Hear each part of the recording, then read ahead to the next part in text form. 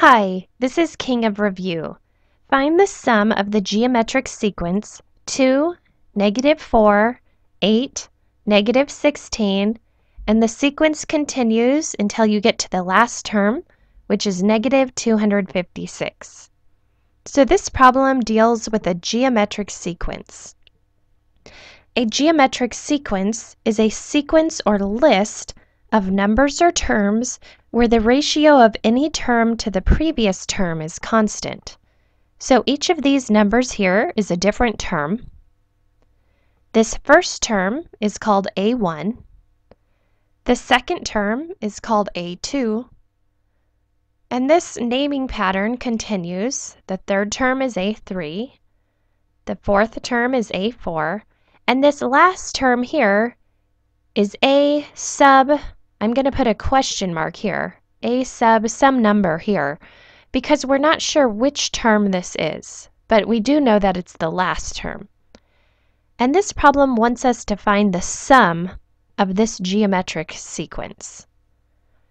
Now a common ratio can be determined here by looking at how we get from one term to the next. So to go from 2 to -4, we would multiply by a -2. And to go from -4 to 8, we would multiply by a -2. And to go from 8 to -16, we'll multiply by a -2. So you can see this pattern here. To get to the next term, you must multiply the previous term by -2. -2 is the common ratio. We can also determine the common ratio using this equation here. R equals A2 divided by A1. A2 is -4 and A1 is 2. -4 divided by 2 is -2. So -2 is the common ratio. You can choose other terms to determine the common ratio.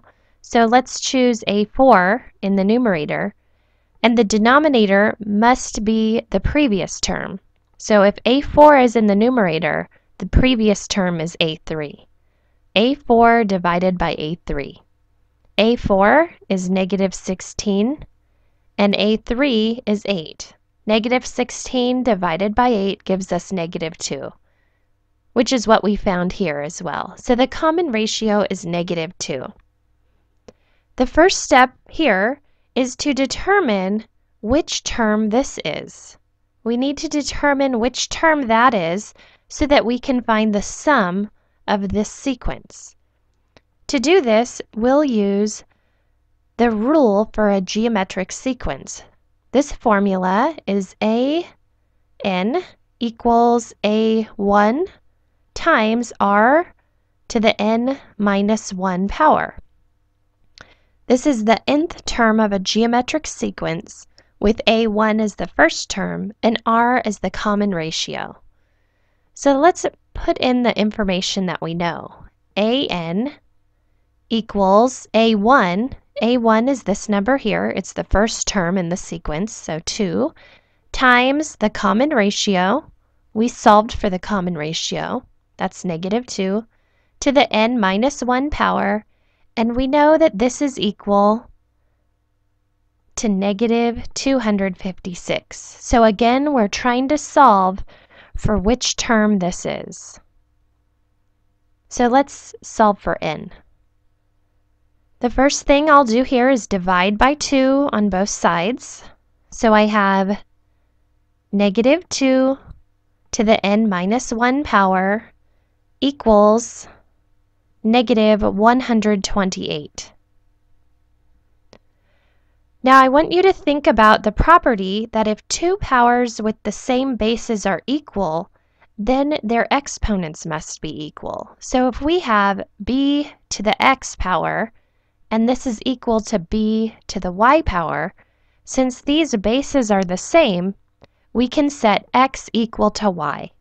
And this is true as long as b is greater than 0 and b does not equal 1. So what we want to do is make -128 have a base of negative 2. So we have negative 2 to the n minus 1 power equals negative 2 to what power? So negative 2 to what power would give us negative 128? So this is 7. Negative 2 to the 7th power gives negative 128. Now we have the same base of negative 2. So now we can set the exponents equal to one another. N minus 1 equals 7. Solving for n, I'll add 1 on both sides. And now I have n equals 8. So now we know that negative 256, this is the 8th term. This is a sub 8. And now we want to find the sum of the first 8 terms. To do this, we'll use the sum of a geometric series equation. This is Sn equals a1 times 1 minus r to the n power divided by 1 minus r. So in this case, we're adding up the first 8 terms, so n equals 8. So let's do that. Let's fill in this formula with the information that we know. The first term, a1, is equal to 2. So we have 2 times 1 minus the common ratio, which is negative 2 to the nth power. This is 8. This is all divided by 1 minus the negative 2. When we simplify, we get 2 times 1 minus 256 divided by 3.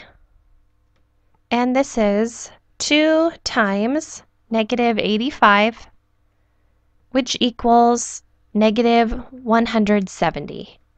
So the sum of the first 8 terms equals negative 170. Letter A is correct. Thanks for watching.